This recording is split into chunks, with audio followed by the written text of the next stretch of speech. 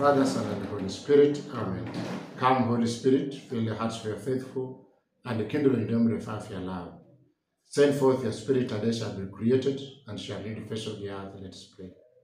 O God, who hast taught the hearts of faith with the light of the Holy Spirit, grant that the gift of the same Spirit all is truly wise, ever reduce consolation through Christ our Lord. Amen. Hail Mary, full of grace, the Lord is with you. Blessed are you among women, and blessed the fruit of your womb, Jesus. Holy Mary, Mother of God, pray for us sinners, now and at the hour of our death. Amen. God Almighty, Father, Son, and Holy Spirit, we thank you for the gift of Christmas, to celebrate the birth of our Savior Jesus Christ. May you grant us abundant blessings and bring peace, love, and joy to prevail in our hearts, in our families, the world. May you bless us during this program, that what we are going to share, the Word of God on Christmas, may help each and every heart. Whoever listens or hears this, they may be blessed with what they are. Through Christ our Lord. Amen. Holy Mary, Mother of God, pray for us. In the name of the Father, and the Son, and the Holy Spirit. Amen. Happy Christmas, brothers and sisters. This year, we thank God that we had a period of Advent for 4 weeks preparing for Christmas. And now Christmas has come. Christmas is a celebration of the birth of our Savior Jesus Christ, the Son of the living God. It's a celebration of the mystery of incarnation, when the Word became flesh and dwelt among us. We celebrate our salvation. So it's a moment of grace. It's a time to tap the blessings. So my sharing today on Christmas, I will base it on one aspect of Christmas, which is the spiritual gifts and fruits. Spiritual gifts and fruits, which we partake into, which we receive because of Christmas. So I'll start with talking about the word, the letters that comprise the word Christmas. That means the acronym Christmas. If we take Christmas, a letter, each word, letter by letter, usually acronym means that each letter has a meaning. So this, which I'm going to say, it's not necessarily that it's absolute or it's the only way, the only words that can mean that. No. And this is in English.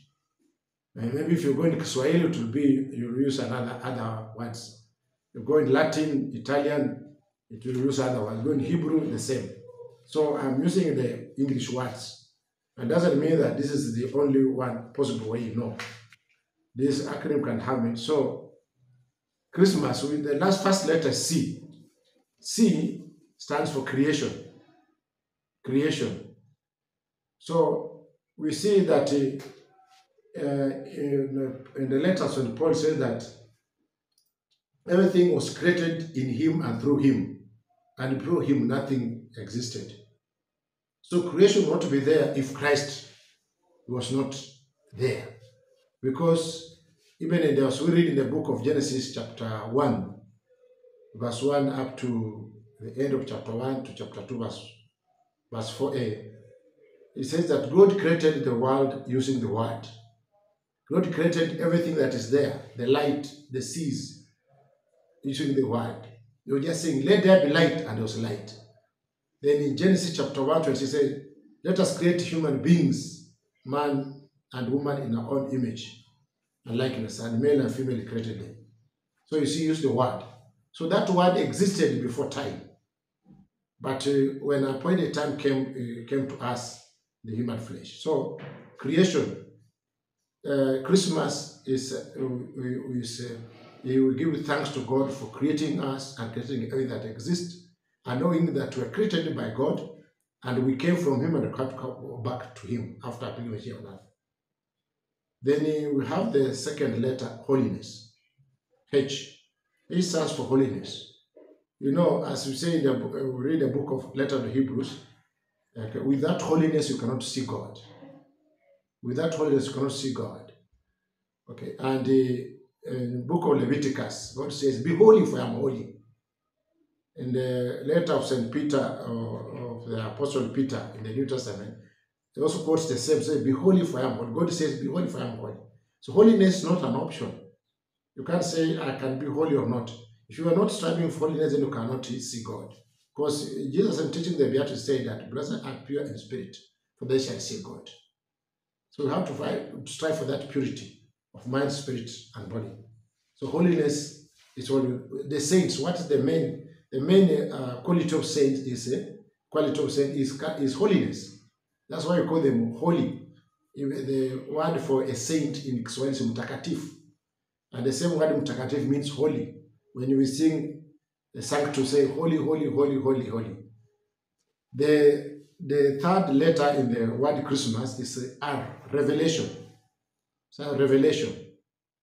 When you revelation, you see, everything has been revealed to us. It's God who took the initiative to reveal to us what was hidden in the mysteries. Okay, what was a mystery and hidden was revealed to us at a point in time. So otherwise, we wouldn't have known that Christ is our Savior if it had not been revealed to us. So I will just mention that if you look at the letter of St. Paul to Romans, okay, chapter 16, verse 25 to 27, and I will just read part of it, okay. "And now to him who can make you strong in accordance with the gospel that I preach and the proclamation of Jesus Christ, in accordance with that mystery which for endless ages was kept secret, but now, okay, is revealed as in the prophetic writings at the eternal command, as the eternal God commanded." Okay, it has been revealed to us. So the prophets, they prophesied, they foretold. But when the fulfillment of time came, then it was revealed to us. So Jesus Christ is the revelation of God, is the fulfillment of law and prophets. And therefore, there's nothing revealed to us for salvation that has not come through Christ. Then the next letter is I, incarnation. Incarnation. Incarnation, the etymology of the word incarnation is from the word carne.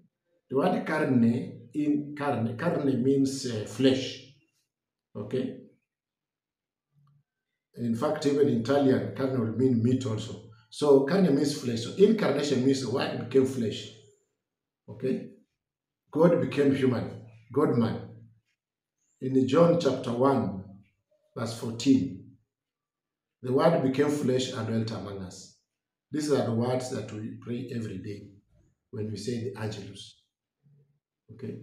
That the word which existed before time, in eternity. We say, as you see in the second book of Samuel, you hear David leaping and jumping with joy, singing and dancing before the ark of God.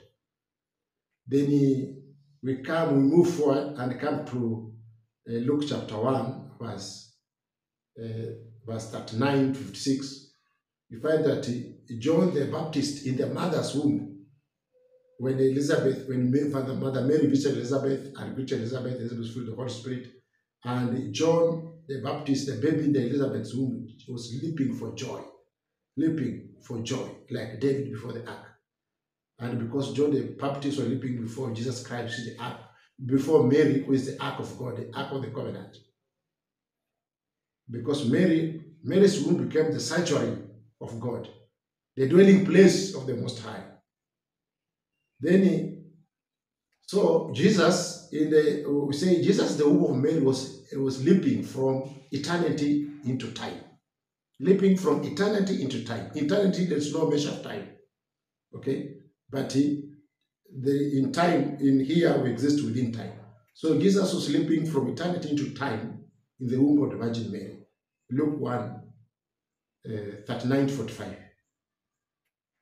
So incarnation is very important because this is the basis of our salvation. So St. Francis of Assisi was touched very much by the humility of the Son of God, for having left his majesty in heaven, eternity, and coming, leaping into time to come to us through the womb of the Virgin Mary.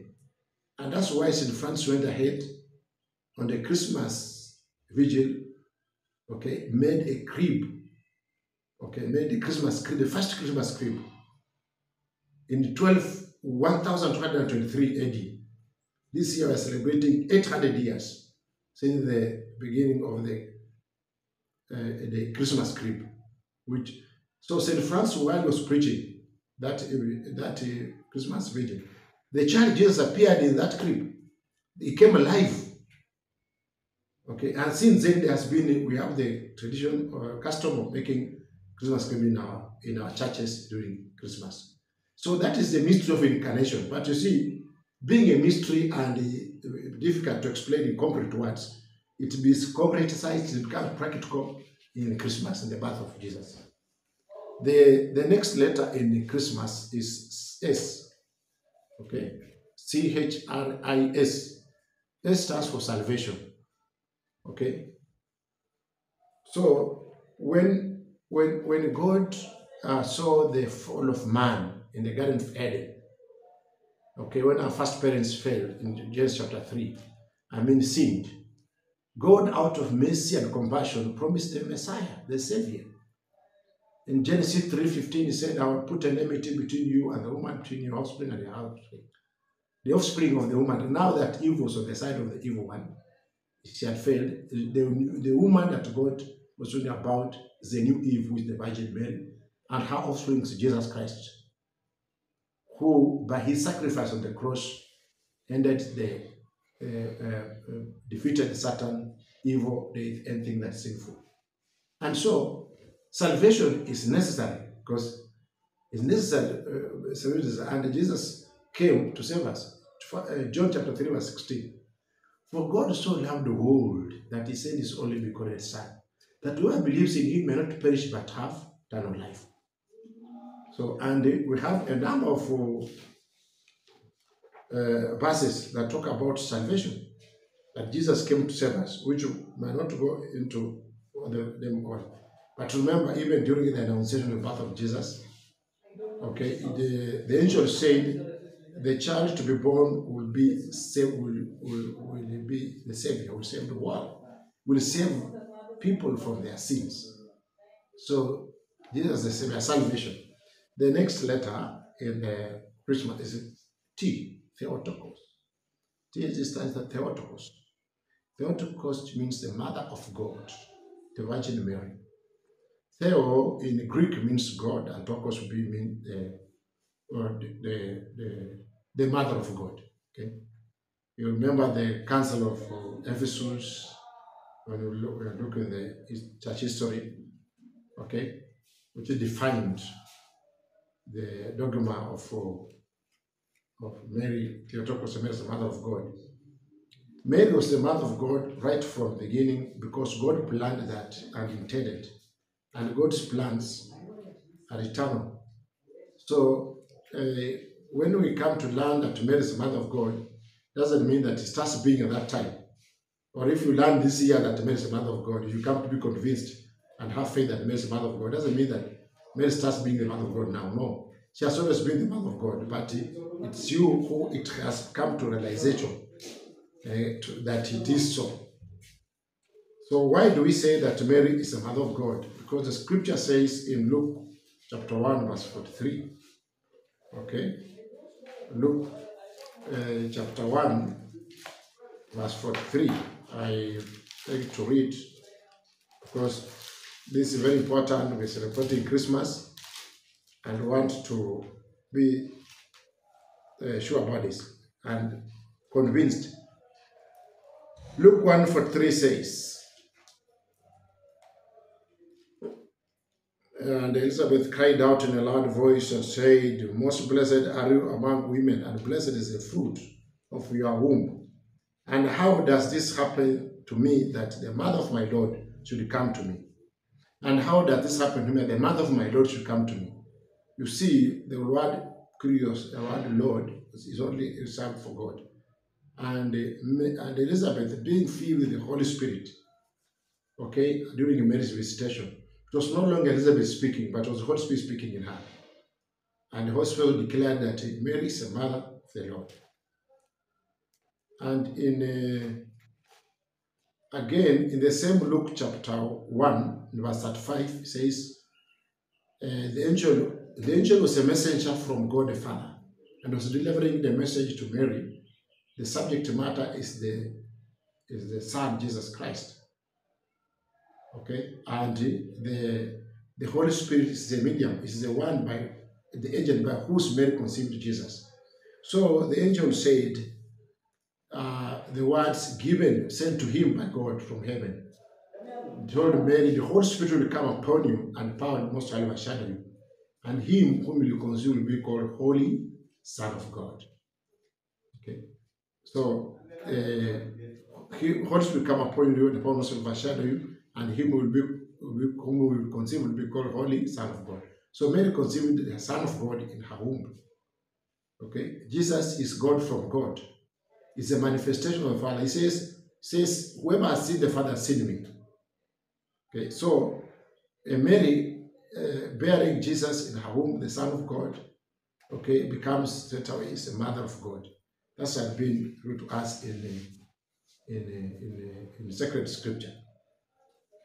Again, in Matthew 1:23, Joseph was told by the angel of God that the child Mary will give birth to by the Holy Spirit.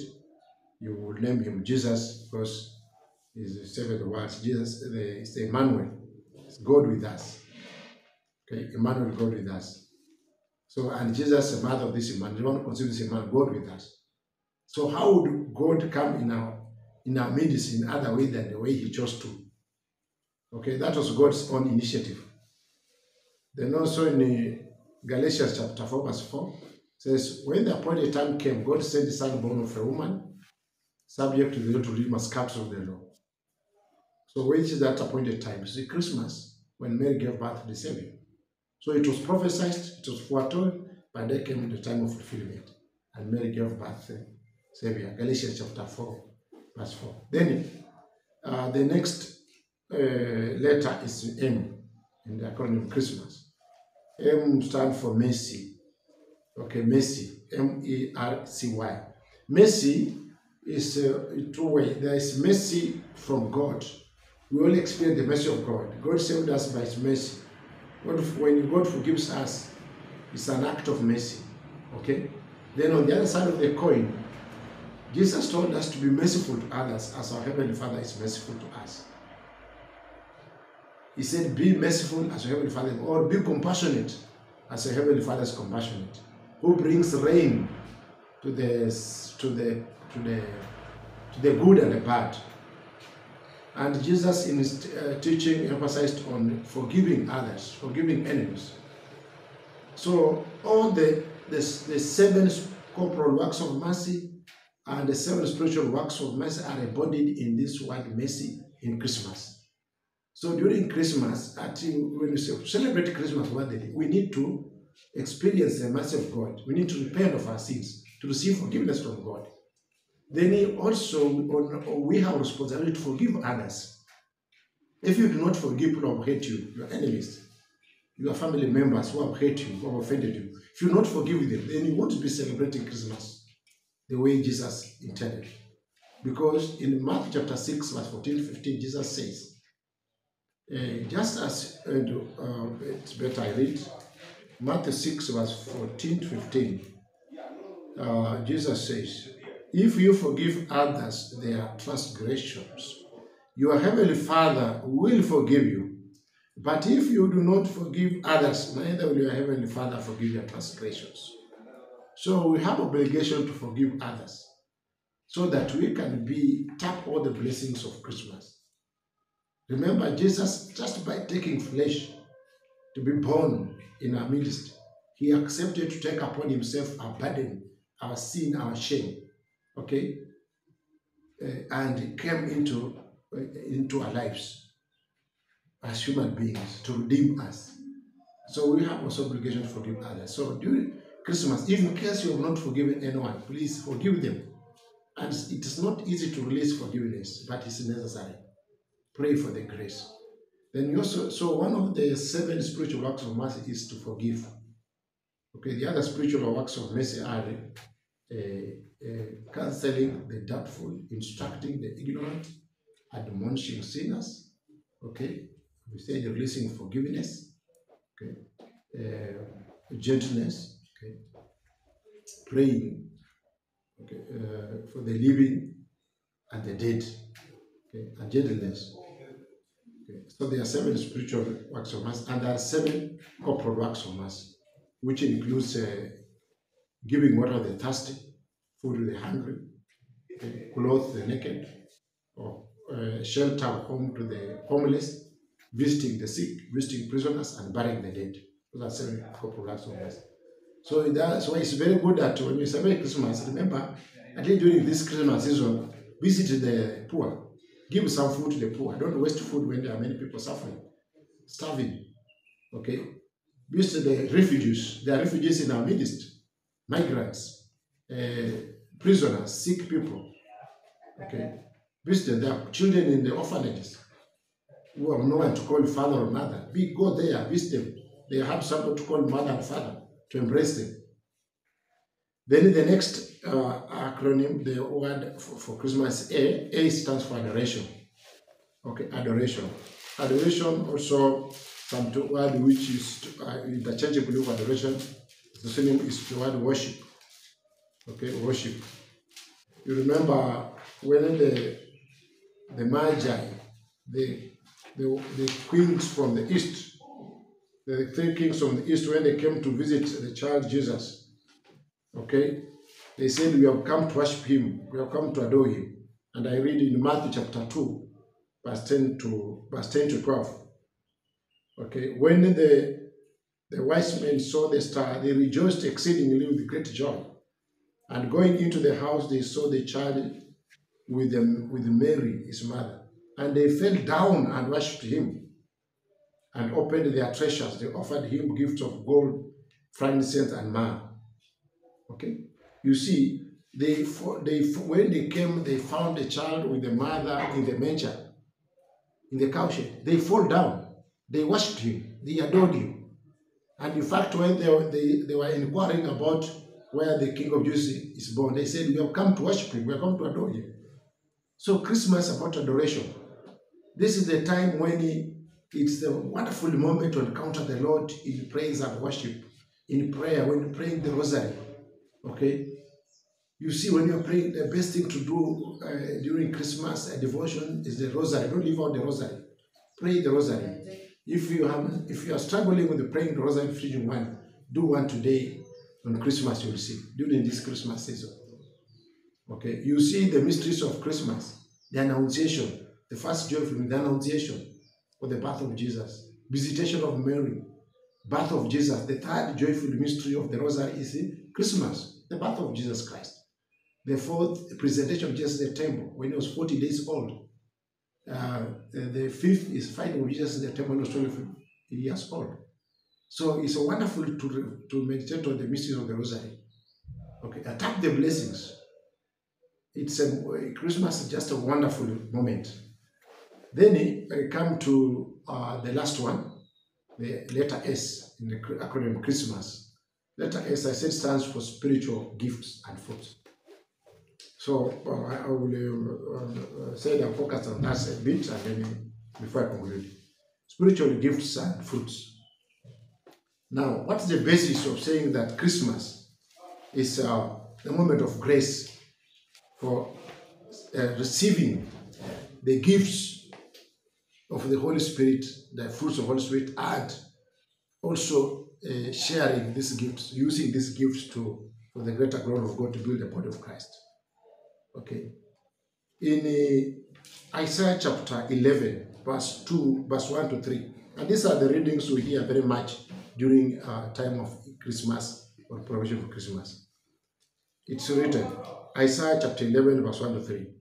But a shoot shall sprout from the stump of Jesse, and from his roots a bud shall blossom. The Spirit of the Lord shall rest upon him, a spirit of wisdom and understanding, a spirit of counsel and strength, a spirit of knowledge and fear of the Lord. And his delight shall be in the fear of the Lord. Not by appearance shall he judge, nor by hearsay shall he decide.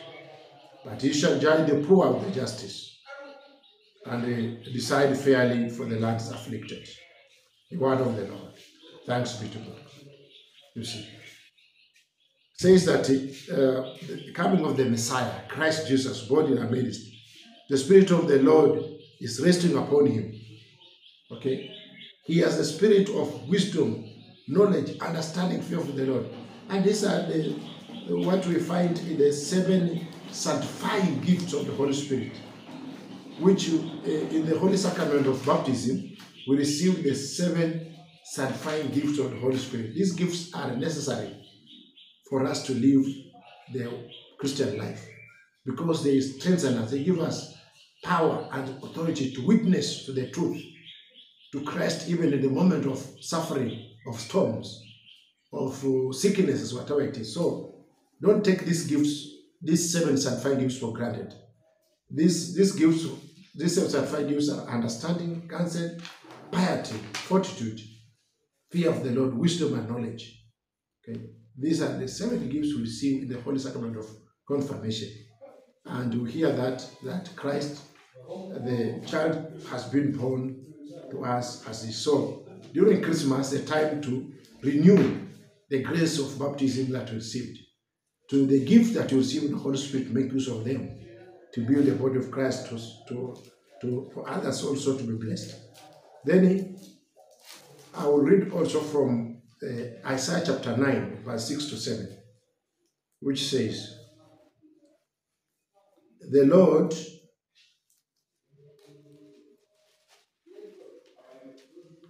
his dominion is vast and forever peaceful upon David's throne and over his kingdom, which he confirms and sustains by judgment and justice, both now and forever. The zeal of the Lord of hosts will do this. The Lord has sent a word against Jacob, and it falls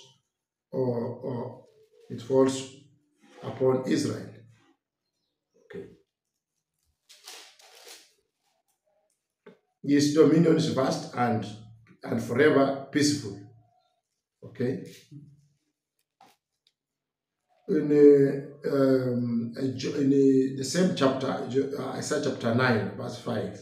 Okay. For a child is born to us, a son is given to us. Upon his shoulder dominion or government rests. His name is Wonder, Counselor, God, Hero, Father forever, Prince of Peace. Okay. Wonderful Counselor. Okay. Mighty God or God, Hero. Everlasting Father, Prince of Peace. This is the child Jesus at Christmas. Then lastly, I read Isaiah chapter 61, verse 1 to 2. The Spirit of the Lord is upon me, because the Lord has anointed me. He has sent me to bring good news to the afflicted, to bind up the brokenhearted, to proclaim liberty to captives, to release prisoners, and to announce the year of the Lord, the day of vindication by our God, to comfort the mournful. So Jesus who is born in our midst has the fullness of the Holy Spirit to proclaim the good news to the poor, to release captives, to heal the sick, okay, to liberate captives, forgive sins and everything to do that. So dear brothers and sisters, during this Christmas, make use, pray for the gifts of the Holy Spirit, receive the gifts of the Holy Spirit in abundance, make use of them. Then the fruits of the Holy Spirit, of course, they go hand in hand, but it's necessary to have the fruits because they are fruits of the Holy Spirit that will lead us to heaven. Okay? the fruits of the Holy Spirit are very important because this is what will lead us to heaven. So, and we are familiar with them from Galatians chapter 5, okay, and it was in 19:21. We have the fruits of the Holy Spirit is love, joy, peace, patience, kindness, generosity, faithfulness, gentleness, self-control, okay, modesty, chastity, okay, and faithfulness. The gift of the Holy Spirit are meant to, we need to bear this, even a Christian. Because as Jesus said, or for example, when you take the gift of love, says that even if we are able to do miracles and perform many things, but without love, all that is nothing. It's like an empty tin making noise. So, and St. Paul tells in 1 Corinthians chapter 13 that there are three things that will last, will remain with us forever. That is faith, hope, and love. Another word for love is charity. And so the greatest of this is love. So during Christmas, my dear brothers, bear the fruits of the Holy Spirit. Okay, that is, it's good for the community, for others. When you have love for others, you are not thinking of evil for them. You shall wish them well. Okay, then that's why when we send a message to people, even the cards that we receive, we send gifts, we write peace, happy Christmas, Merry Christmas, peace, joy, and love. Okay, peace, joy, and love, kindness, and so on. Those are fruits of the Holy Spirit. And may we be blessed with that. Now, Mother Mary has the fullness of the Holy Spirit. Yeah, the Holy Spirit in abundance, totality. Because herself became the temple of the Holy Spirit. We are temples of the Holy Spirit by virtue of baptism. So imagine Mary, who was immaculate, without sin, pure, be also temple of the Holy Spirit. Then she's to higher degree because for her, at the right disposition, total surrender to the will of God. So let us follow her example and make use of the gifts. When Mary was filled with the Holy Spirit, she went to visit Elizabeth in Luke chapter 1, 39-45. And greeting Elizabeth, the child in the womb even also leapt for joy. So we can also be like Mary. If we are filled with the Holy Spirit, we shall be able to share with others. Because we can't give what we don't have. Let us strive for this. So my dear brothers and sisters, enjoy Christmas.